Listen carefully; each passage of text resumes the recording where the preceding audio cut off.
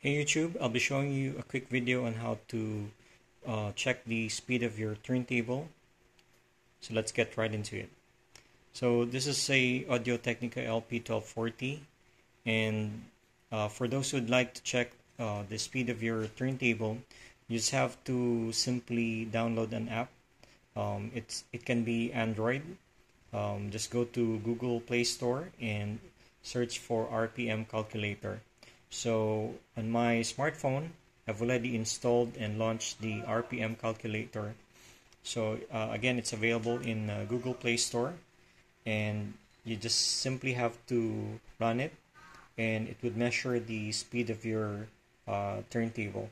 So here, I didn't use my tone arm.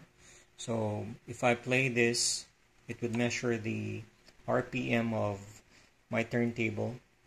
For this one, it registered at about 33.2 or 33.3.